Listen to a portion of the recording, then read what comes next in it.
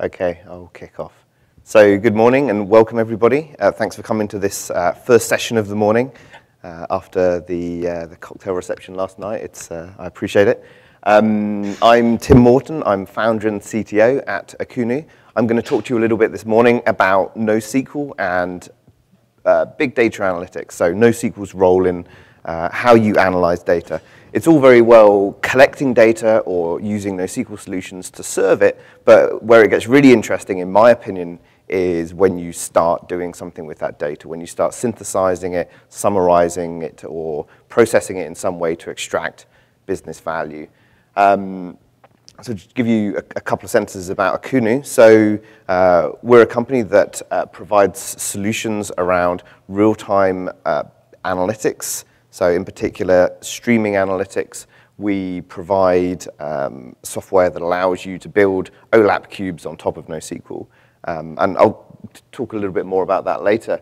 But what I'm really going to cover in this talk is a history and a taxonomy of how analytics arrived in NoSQL. My background, I actually started working with, I guess, what you would call NoSQL during my PhD at Cambridge. So I was part of the project which built the Zen virtualization platform. And as part of that, we looked a lot at how you manage storage in distributed systems, and in particular in wide area distributed systems. So I actually did some work. This was probably back in 2001, 2002, where we were developing the sort of very first generation of wide area distributed hash tables. And those were the systems that went on to influence Dynamo and Cassandra and the design of many of the sort of current generation of NoSQL systems that are commercially available today. So I guess the interesting thing there is that, back when we were doing that, we weren't really sure what the use cases were. That's research, right? You sort of do it and you justify the use cases as you go. But it's great to see that sort of technology actually having real business application these days. And so I'm going to take you through a bit of the history about those systems and how in particular analytics has arrived there. This is the first talk in the day of a track of talks around analytics. So hopefully it will do a little to sort of set the stage if you're planning to go to a few of those talks later. So I think in the beginning, as I alluded to, from the research angle, NoSQL is mainly about storage. If you look here at the abstract of the Bigtable paper published by Google in 2006, actually the stuff that they were talking about was really how do you collect data, data with some structure to it, and how do you then go and build a system that serves that data back out. So analytics really wasn't the key part of the consideration. The consideration was, how do you deal with these volumes of data? How do you deal with these very, very large collections of data? So although the data that we're talking about is data which has some structure to it, this isn't really the domain of conventional databases. In particular, conventional databases offer a lot of features around making guarantees about the transactional integrity of your data. That's great if what you're doing is financial transaction processing. But if you're merely collecting data or serving it back out and not really manipulating it, then those things are unnecessary. So I guess the observation and the key observation really about systems like Bigtable is that what you can do is drop those transactional semantics and get scale. So you move from the world of a scale-up architecture to a scale-out architecture by offering weaker semantics, which is fine for this particular domain. And that also applies to other similar systems that were around at the same time. So for example, Amazon Dynamo, where the sort of canonical use case was around managing shopping carts. And that's quite interesting. So to go into that in a bit more detail, I'll sort of look at one of the examples from the Bigtable paper, which was around offering personalized search. So Google built a system which allowed your search results to be customized through information about clicks that you'd been making on Google, previous searches that you'd done. If you look at what was happening here, they used Bigtable to collect these streams of user queries and clicks and organize them into a store. So at that point, nothing was being done with that data, it was just sitting there. Then an out-of-band analytics process implemented via MapReduce, which took the underlying storage files that were sitting in Bigtable, stored in GFS, which is the equivalent of HDFS inside Google, were basically taking that raw data, doing some analytics on it, and then pushing it back into a separate table in the same Bigtable cluster to go and serve. So what you've got there is a system which is explicitly saying analytics is not in the domain of NoSQL. Quite an interesting separation there.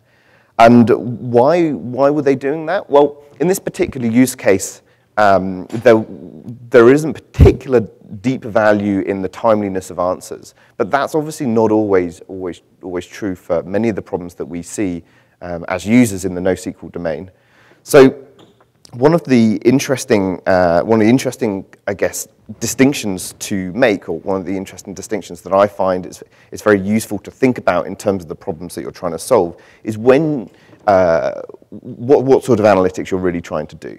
So, big data in particular is closely associated with Hadoop. Hadoop being the sort of open source variant of MapReduce. And for those problem domains, you're really talking about collecting a large amount of data and then mining it after the fact to try and draw out the so-called unknown unknowns, or the needles in a haystack around the insight that could, over the long term, inform business decisions that you're making. So it's typically a great setup for doing arbitrary, complex analysis on unstructured data.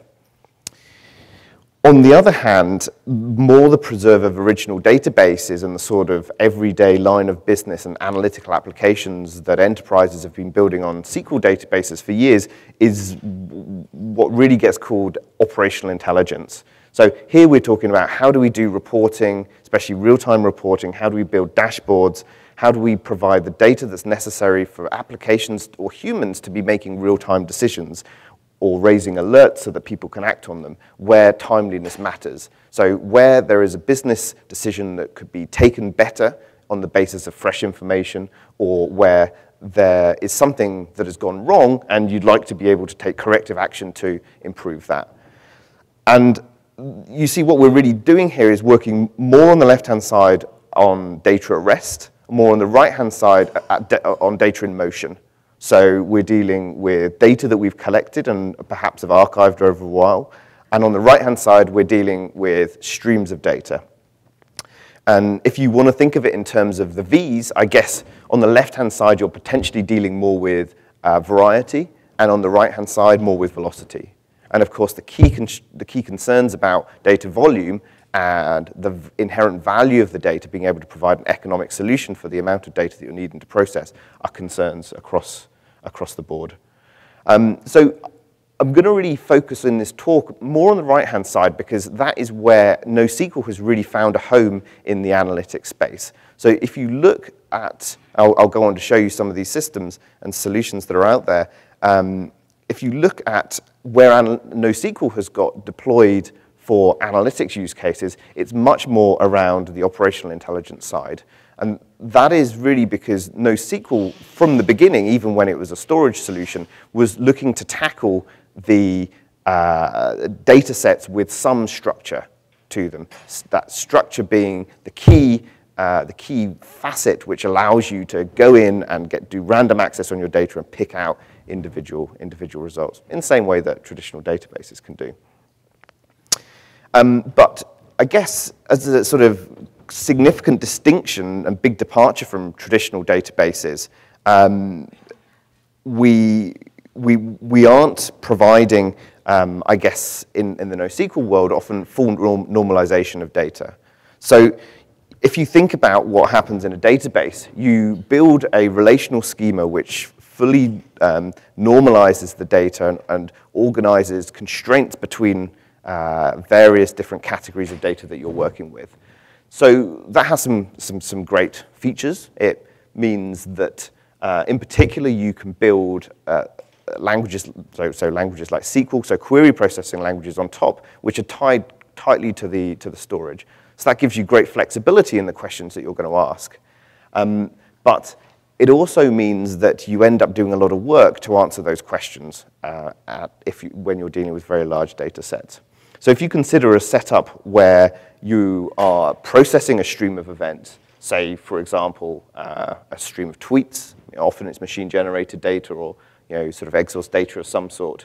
For every update, you might only do a few random writes. You're updating data and you're updating indexes, but those might be spread across different machines, certainly different places on your disk.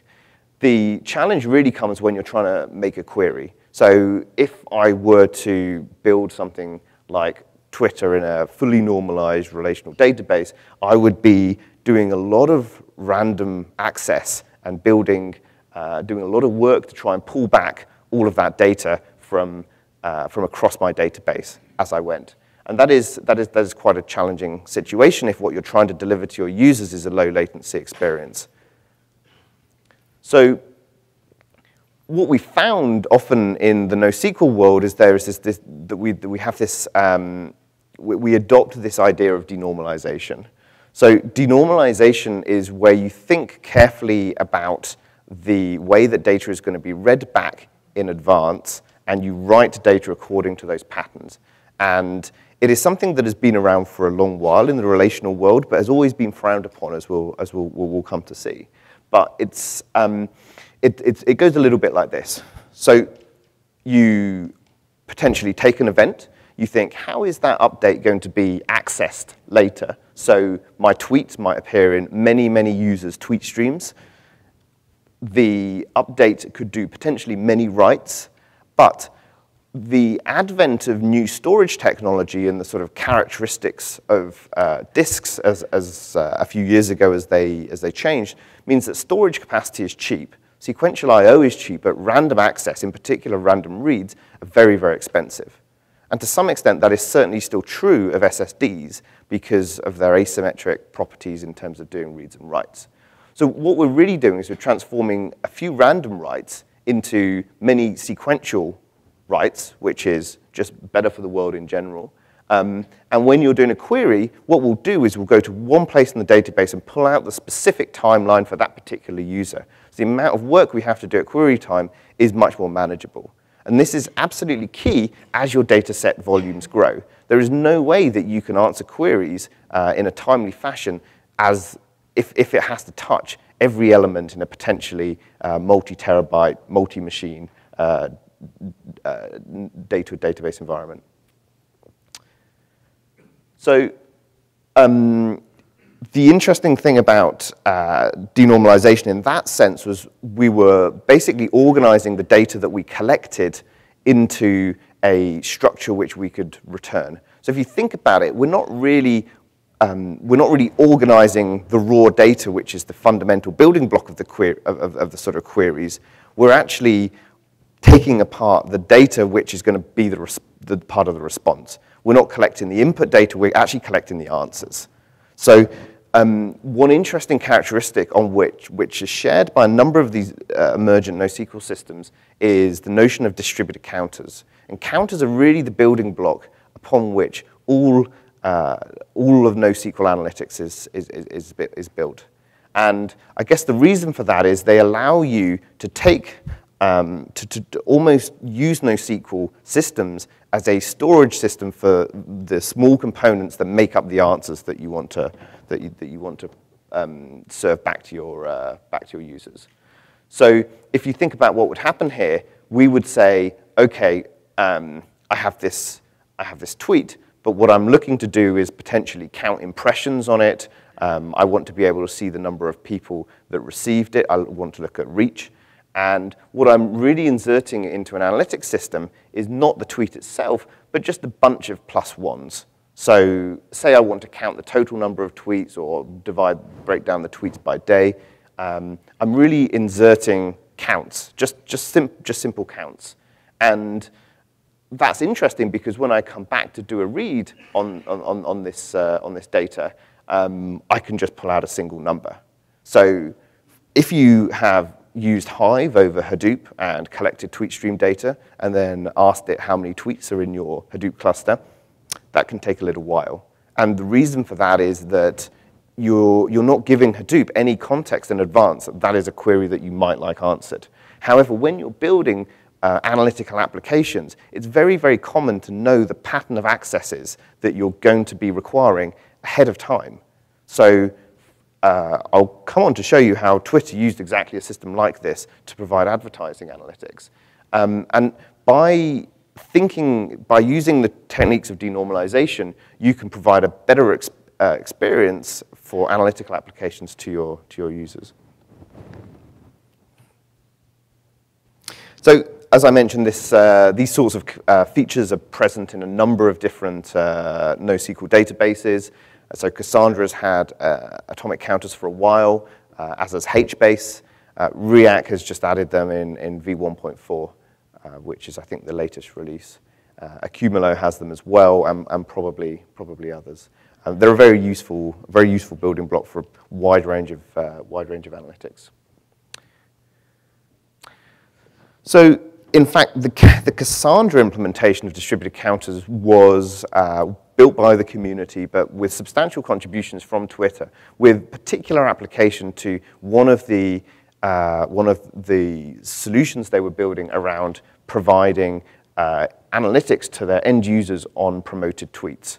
So here is a picture of a dashboard of a promoted tweets dashboard from a talk that Twitter gave a couple of years ago about how they built exactly this sort of system using Cassandra. So you can see that everything here, the key observation is that everything in this analytics application that they have built here is basically a count. So you're looking at the number of tweet impressions, you're looking at the number of clicks, you're breaking that down by date and by user, you're measuring reach, and all of that is just quantitative analytics. You know, not complex machine learning, but just quantitative analytics. And that is a simple system that was built on top of Cassandra. And likewise, you might have read in the last 6 months about a system that Facebook has built called Puma, which does a relatively similar thing, but this time built on top of HBase. So it's actually used to power Facebook Insights. It gives information about how domains and URLs are being talked about on Facebook. And on the right-hand side, you can see a picture here of a system called ODS, which is a system called ODS, which is actually an internal metrics system for Facebook. So Facebook use it to track all of the analytics all of the metrics data that are coming out of the infrastructure, the hosts, and the the hosts and the services and the applications that are running all across Facebook, and they use them to detect failures, correlated outages, and raise alerts on the back of. So you can see a picture of a heat map highlighting various metrics coming back from a particular Java application there. And all of that is built just simply using these atomic counters. So, to go back to sort of normalization and denormalization, everybody who's done a CS degree probably has the Introduction to Database Systems by Chris Date book lying dusty in their attic or somewhere on their shelf. So the general opinion and consensus in the database community is that denormalization is a bad thing. You should not do it. But if you look around at the large web organizations, in particular the organizations who've been pioneering systems that have been tackling the challenges of the so-called data deluge, these guys are all denormalization all over the place. They're all using denormalization all over the place. So what gives? I apologize to Eric Evans if he listens to this recording about using this picture. I guess the key thing to observe is that with denormalization you have some challenges, but it's literally the only way to tackle data sets where you want timely answers and you're dealing with very, very large volumes of data, and you have some idea about the sort of analytics that you would like to look at in advance. So there is a challenge with denormalized systems, however. remember, the key tenet is what you're doing is you're thinking about exactly how your data is going to be accessed in advance ahead of the time that you put it in. So that's great. So you build something like Rainbird or like Puma, and then your boss comes along and says, actually, you know what, this system's great. It'd be really nice to be able to have this different dashboard. And you think, okay, fine. So how do we do that? Well, you're basically back to writing code in order to change your data model at the HBase or Cassandra or React layer, and looking at exactly what you do with every event in order to maintain the right set of counters so that you can do the right reads. And that's quite painful if you come from a background where you're used to relational database technologies and the richness of queries that SQL bring. I mean, SQL queries may occasionally be slow over large data sets, but at least you can do them, right? The challenge now is that your boss's new dashboard entails you actually scheduling your development team, stopping work and going to schedule that feature and build that.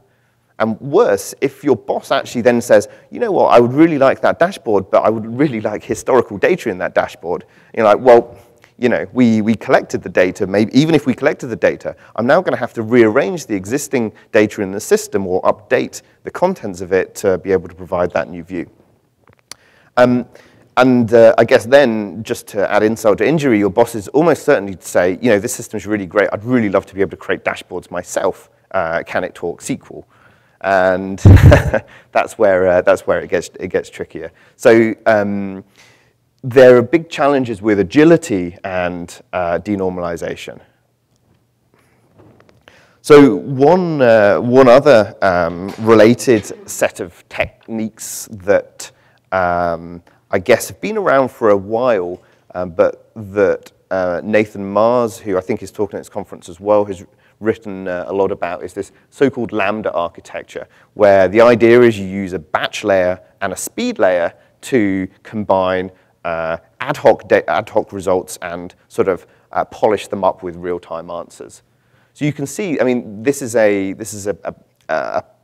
image drawn by a computer science grad student, links at the bottom, of just a sort of simple lambda architecture that he put together for a project. You can see actually that it's pretty complicated. There are lots of moving parts in here. It's not a new idea, and it's quite interesting that, you know, back in the early 2000s, Google for several months at a time did not update their core search index, but actually put the flourishes of real-time answers on top of it by overlaying those answers. And that's exactly what this is suggesting doing. The challenge is that in general, it's very hard to compose a batch systems answers with a real-time systems answers and get something that's meaningful. Say we're trying to count the unique number of visitors, you know, do something very simple like Google Analytics. So my batch system is telling me, well, historically we got 83 unique visitors, and my real-time system has counted 17. Does that mean, you know, that there are 100? Are they unique? It's not always easy to be able to just simply combine those statistics. So this is an interesting architecture for certain applications, but in general, it would be nice to have something which was somewhat simpler.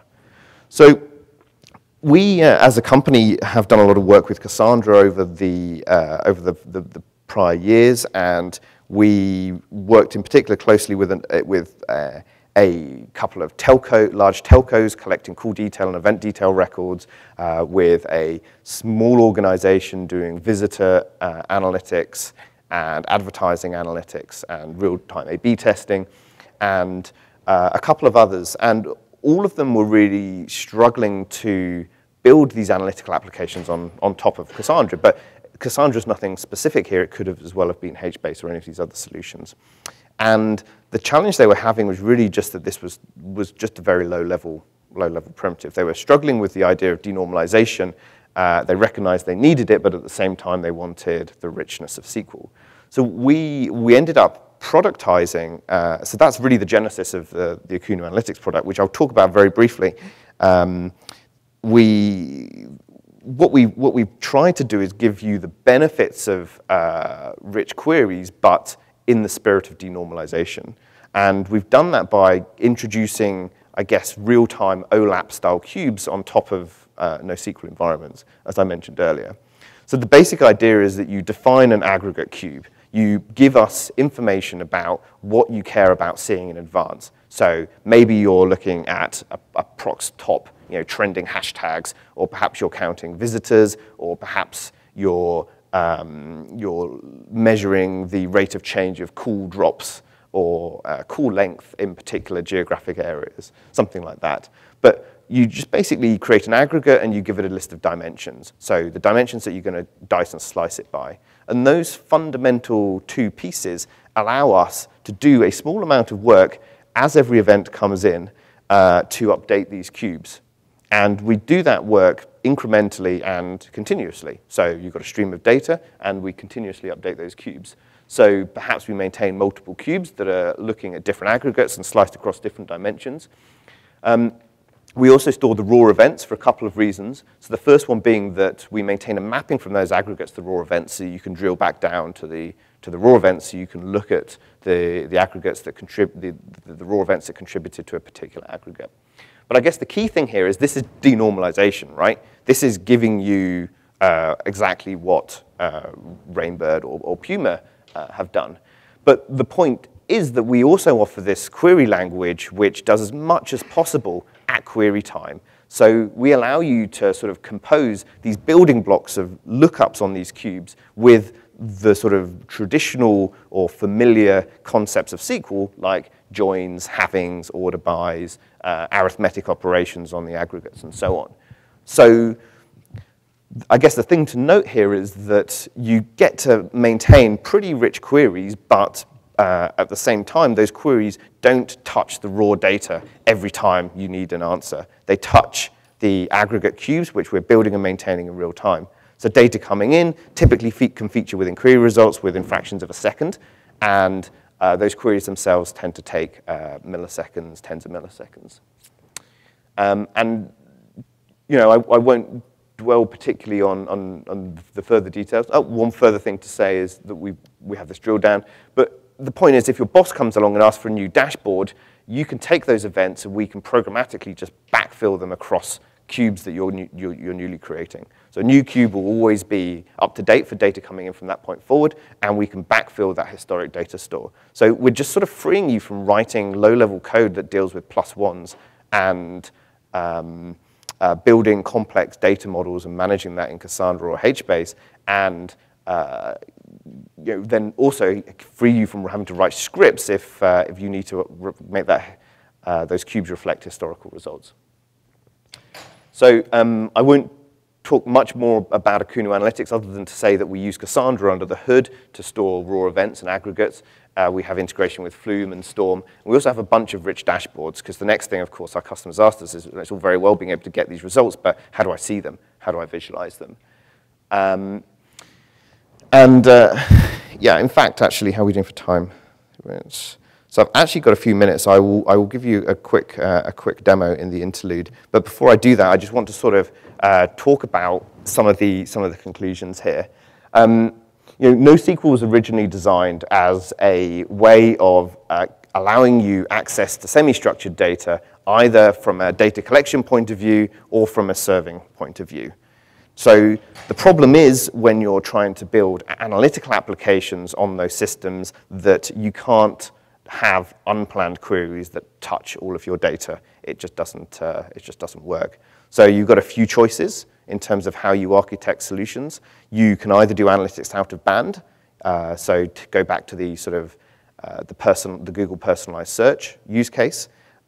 That works very well and is a simple architecture if timeliness is unimportant. If you're not really that interested in real-time answers for the particular problem set that you're solving. Alternatively, you can use atomic counters, and they're a great way of pre-materializing quantitative analytics answers. And you get the classic properties of NoSQL solutions. There you get high scale, high performance, and certainly with Cassandra, and high availability, and maybe with some other NoSQL systems too. The real problem is you've got to think carefully about flexibility. You've got to think about how the goalposts are going to move in advance when your organization gets their hands on this great new thing that you've built.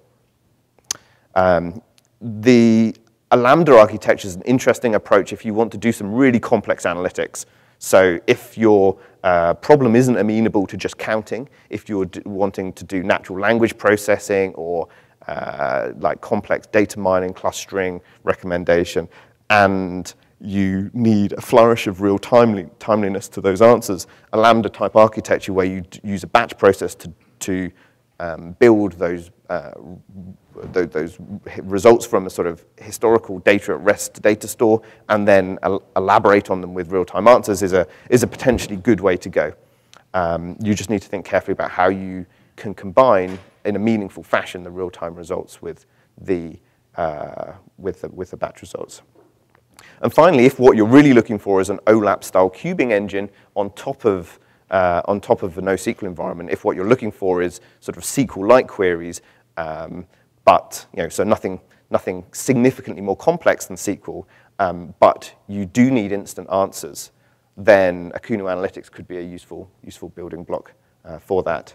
So I'll just flick through to a demo just to just show you how some of these things can go. I guess almost certainly everything's on the wrong display.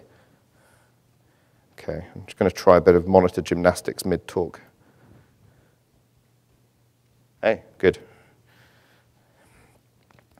So this is Akuno Analytics. So I've just got a node set up, which I've pre-built a table. A table has a bunch of dimensions, which really say when you get data in, treat those particular fields in a particular fashion, and we have a set of cubes.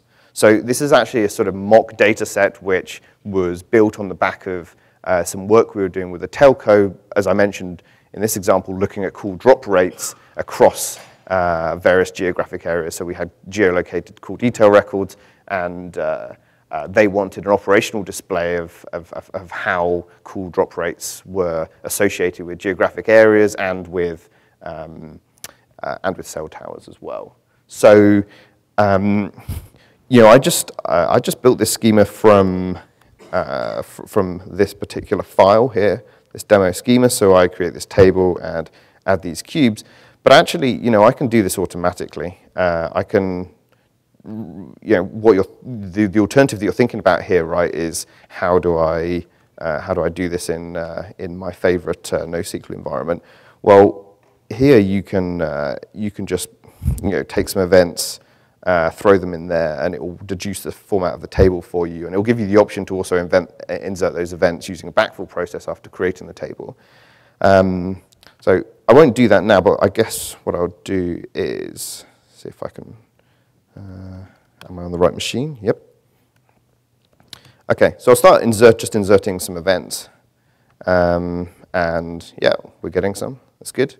So then I can go and do stuff like build a cube. So tell you what, I'm just going to count the number of events. Just show you the structure of those events. They just basically contain a latitude and a timestamp and a longitude and a duration. So I could do something like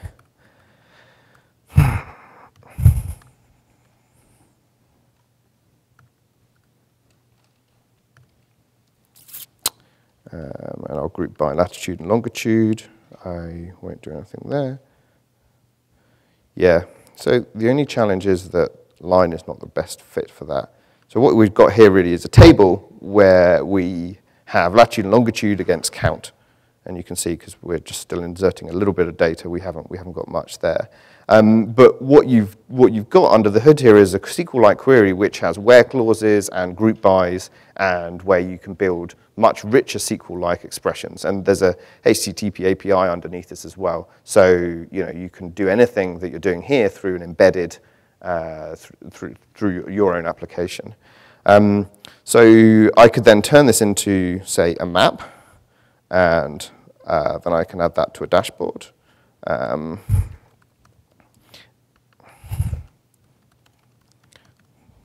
astute observers will have seen that's San Antonio. And then I can just get that refreshing in real time as I'm collecting data. And one of the things that you can then also do is, I can change that. I can add multiple series, but I can go and embed this. So we have a JavaScript library, which means you can take that and embed that in your own web application and get from JSON, high velocity stream of JSON events through to displaying a real-time geographic heat map in your own application within about, I think it's taken me about 3.5 minutes so far. And I mentioned drill down. I can click on one of these squares and see the original events that contributed to that particular aggregate down there. So this is a potentially useful building block if you're thinking about real-time SQL-like analytics on NoSQL, and if you really care about focusing on focusing your time and your team's time on the development of your application rather than on building what I would describe as an infrastructure component. Certainly bringing back to you the sort of richness of SQL, but allowing you to leverage the scalability, availability, and performance of a NoSQL environment. So a couple more things. We talked about cubes, and we have some nice Rubik's cubes which are flying away like hotcakes, I think, on our stall. But come along, we're in booth 6th, and take a look.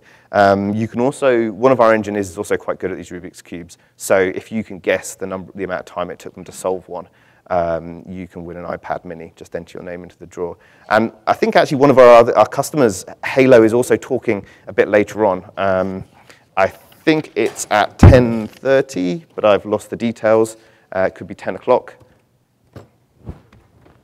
10:30. So talking at 10:30, it's a Halo or an Accel-funded mobile taxi app. They use a whole range of really interesting technologies, including Cassandra, NSQ, and Akunu Analytics, and they're going to be talking about how they built their architecture for scale because they're growing very, very rapidly. And Akunu Analytics is a big part of that in terms of monitoring both from the infrastructure side, all of the metrics that are coming in terms of very low-level system components, right up through to business KPIs. And they'll talk a little bit more about that. Thank you.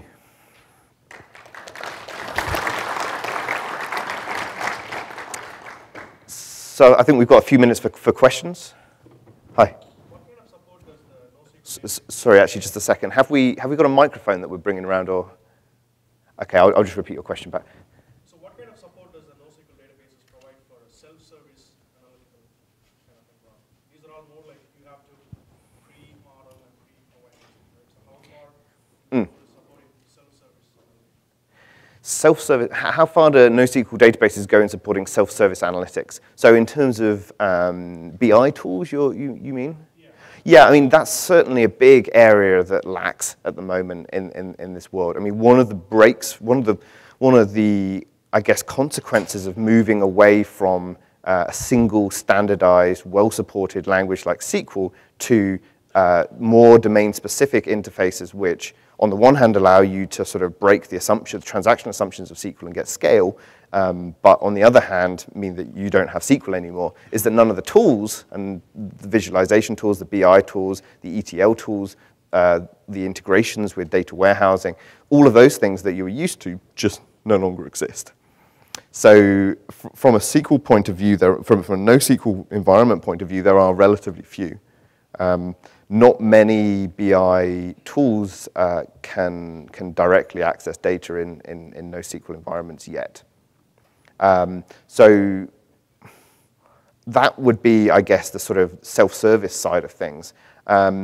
It's worth saying there are other systems which do support a more relational database style of normalized queries. So MongoDB, for example, has an interesting aggregation framework which works in a similar way to, or takes a similar approach to a traditional relational database in that it gives you a rich set of queries on semi-structured data and builds indexes, and just without you having to predict or know anything in advance about the queries that you're going to ask, will allow you to ask relatively rich queries over that data. However, that obviously comes at a cost in the sense that aggregation queries in Mongo are typically broadcast to every node in the cluster, and not always, but mostly, and we'll end up having to touch a lot of original data to be able to get answers. Unfortunately, there's no free lunch in that sense. Thanks. Hi. By watching the demo of the cubes, I realized that you don't have to rebuild the cubes in time to load the data?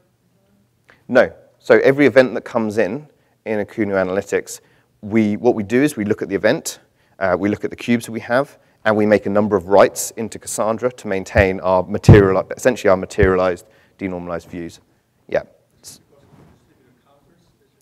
Exactly. So what we are is basically a layer over this distributed counter system. So you can think of us as, if you come from a sort of Cassandra or H-based world, you can think of us as basically handling all of that data modeling for you.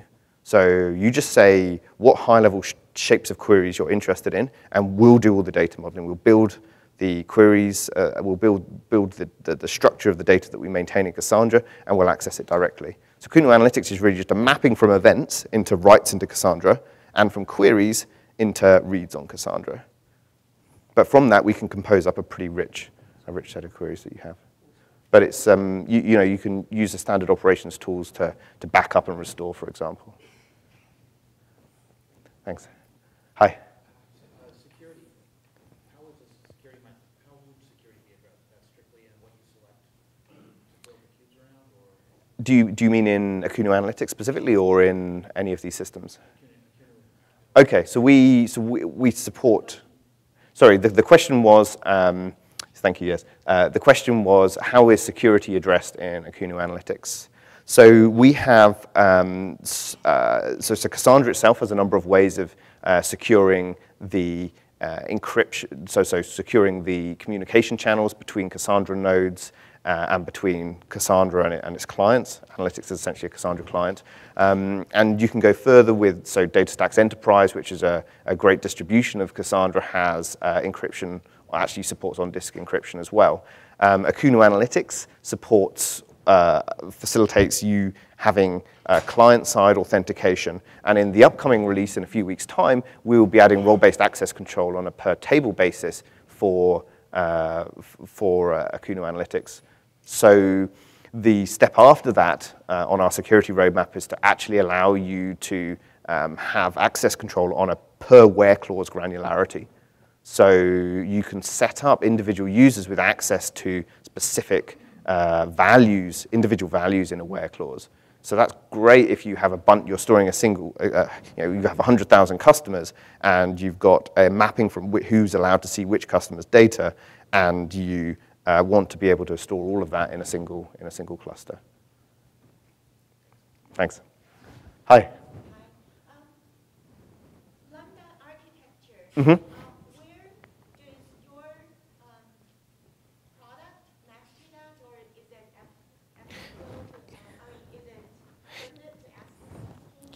Yes, yes. Some people do it probably in memory.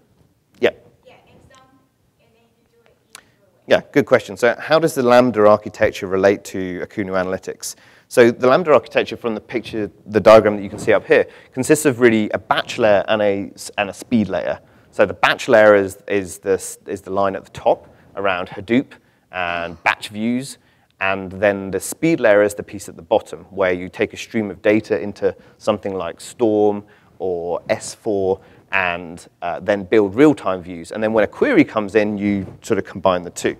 So Akunu Analytics is basically just a richer speed layer.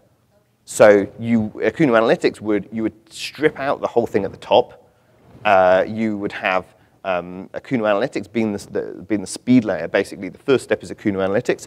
Then the real-time views are maintained in Cassandra, so they're persisted. So you've got them despite node or data center failure and so on.